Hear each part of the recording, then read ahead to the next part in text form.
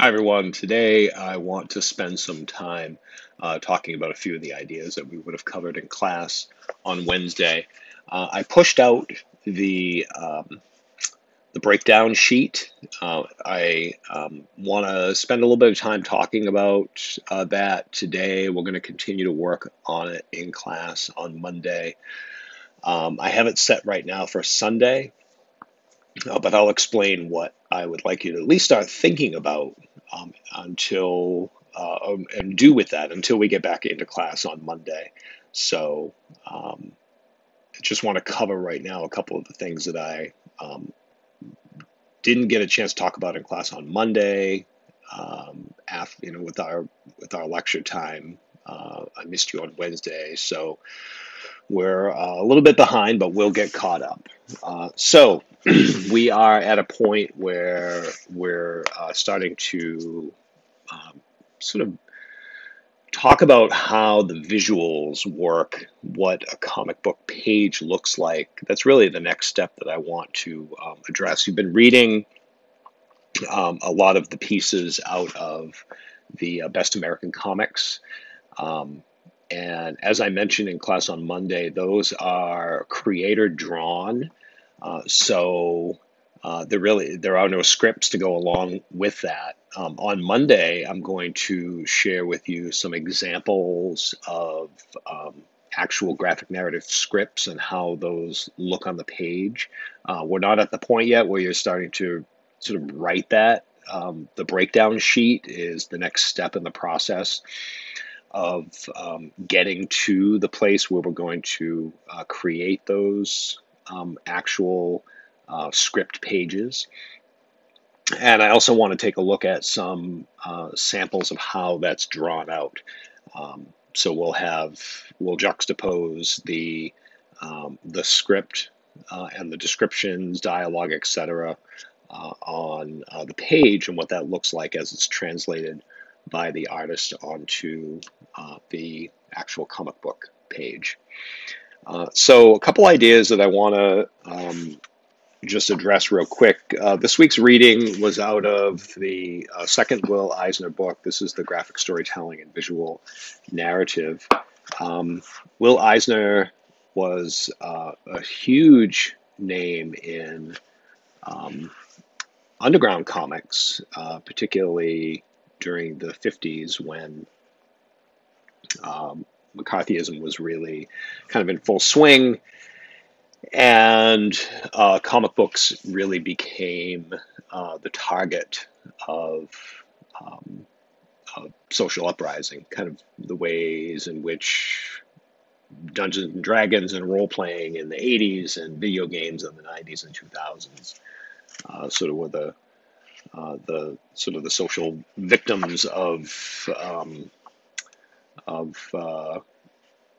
how juvenile delinquency was sort of the ways in which juvenile delinquency was blamed. Comic books really took the brunt um, of that blame in the 50s. Will Eisner's a lot of Will Eisner's work comes out of that time period. There were dozens and dozens of very famous artists, comic book artists and writers in the 50s that grew out of that sort of underground movement. And with that, Will Eisner and also Scott McCloud, who we read and watched that video on Monday, they're the two who really the most famous who have taken their own work to another level of kind of explaining how comics work. So these two books and the chapter in Understanding Comics really are the texts that help us and will help us talk about and better understand not just what comics look like on the page, but kind of how they work. Um, so a few ideas that I want to talk about um, in this, particularly the kind of story that I'm encouraging you to tell here. Eisner breaks down several different types of storytelling, visual storytelling. And the one that I think is most important, this is on page 33, again in the graphic storytelling and visual narrative book.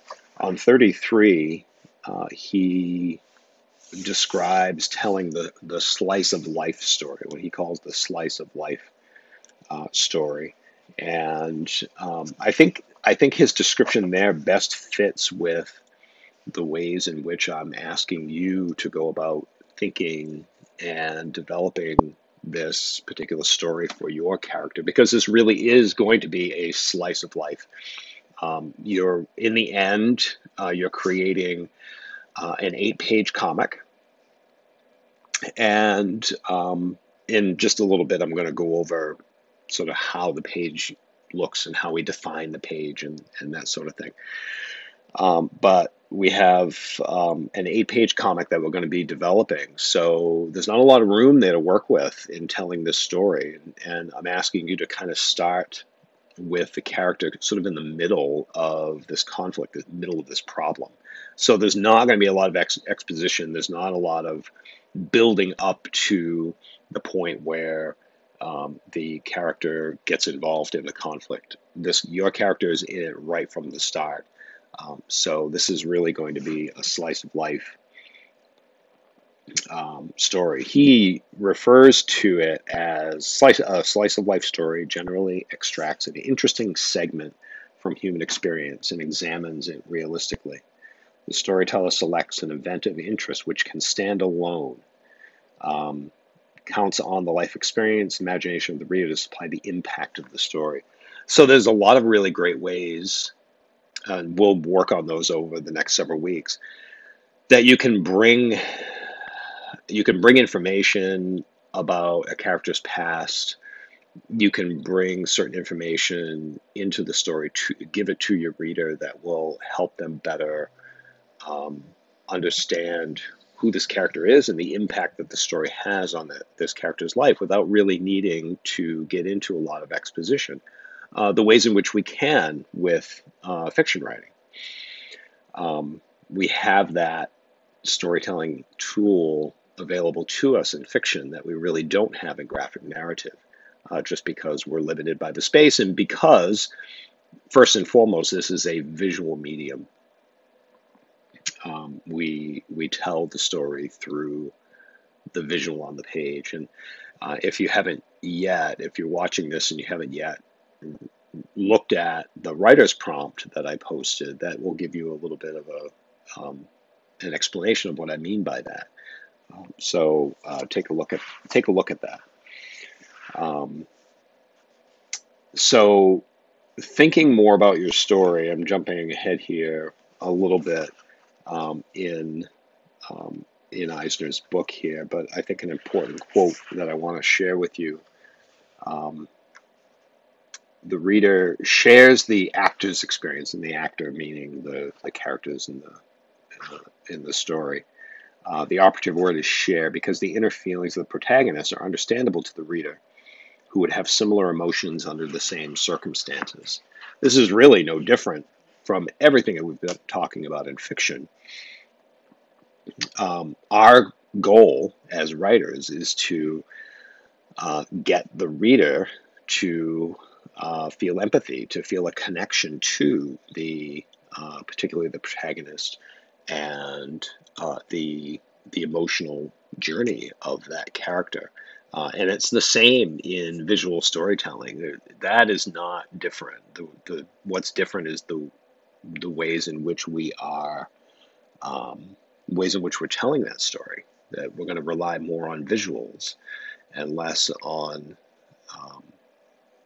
words in the panel, and we're relying more on the immediacy of the story and not so much on the exposition of the character's life or the background information or ideas like that.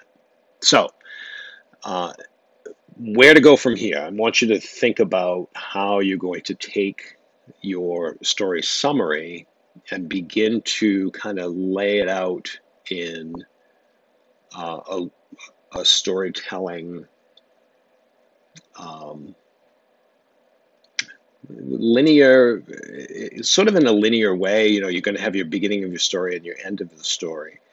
But what's going to happen to the character in between those? So what from the first panel of page 1 to the last panel of page 8 in this 8-page comic that we're going to draft. And I continue to talk about this, and a couple people in class had asked me, look, I'm going to jump off a little bit here to just let you all know sort of what we're working on here.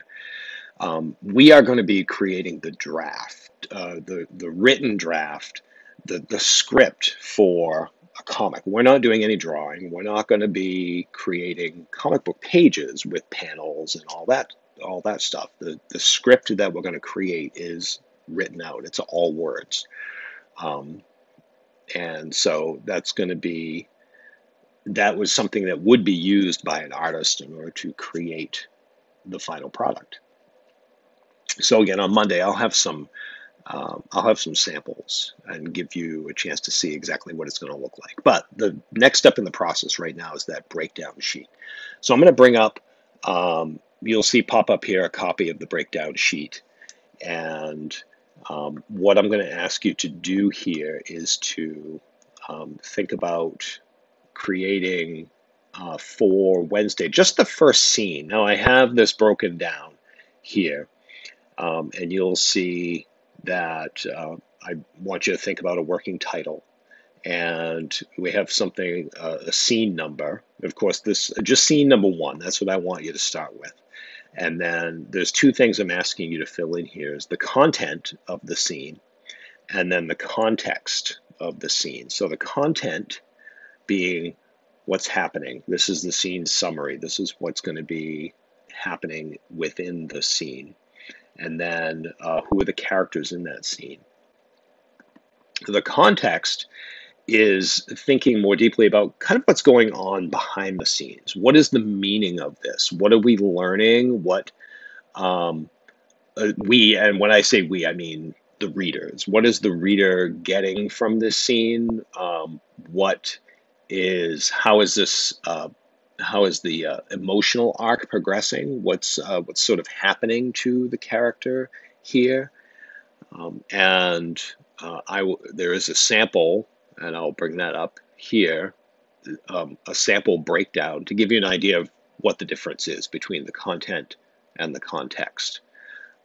And you'll see that the content is more about what the reader will see in the scene, who the characters are. The context is more of the abstract ideas about what's happening in it and where the story's going. Okay, so three things that I want to go over here when we're talking about what a comic page looks like. And there's some terminology here that I want to provide for you to give you an idea of when I use these words, when you hear these words, what they all mean. The comic book page is an entire page of a series of panels that go from 1 to however many panels are on the page. Sometimes you'll have what's called a splash page, and that's just a single page, and it's all one panel. You might have a series of panels. Of course, as we heard Scott McCloud talk about in his lecture, comics are read just like fiction, from left to right, top to bottom.